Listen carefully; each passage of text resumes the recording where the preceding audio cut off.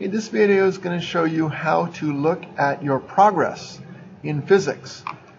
So again, you're going to want to go start here with grades. And the default will probably be 2 assignments. Notice they are all out of 0. So at this point, this quiz will be switched to 0 as well. But at this point, you can look and see if you're missing anything here. The notes section here will say, you can see here's a rubric for that one and how well they did on that. I don't know why it's saying missing because I see the assignment here. But double check on that and you'll see how you did on those. Here's a rubric for this one. So again, this is a test student. I just throw in some random scores for this person. So that's kind of shows you some pieces, but what you really want to do is click over here on Learning Mastery. And here you're going to see how are you doing in each one of these areas, each one of these standards we're looking at. So classiness is just, how good are you at being a student? So we see here timeliness, I get my assignments in on time, and this student here has a 0.67 out of 4 because one time got it done on time and all the rest have been late or not turned in. Okay, so again, this is this test student, this is not a real student.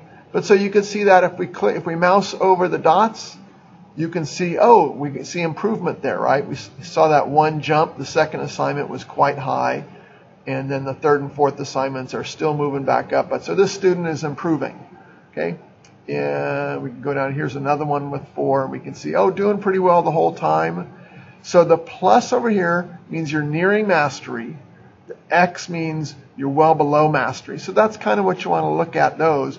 This would be nice to get up to mastery as well. I don't think I have any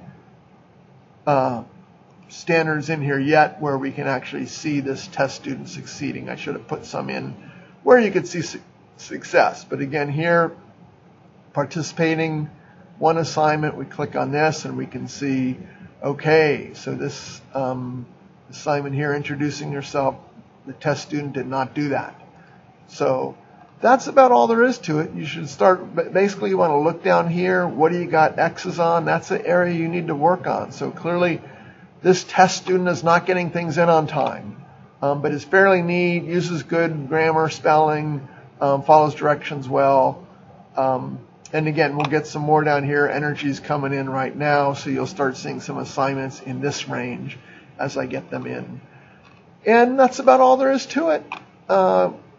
So that's really where you want to go in here and keep track of what do I need to improve on in here. Each standard, there will be multiple assessments, multiple labs, tests where we will see how you're doing on those. So that's about it. Hope that helps.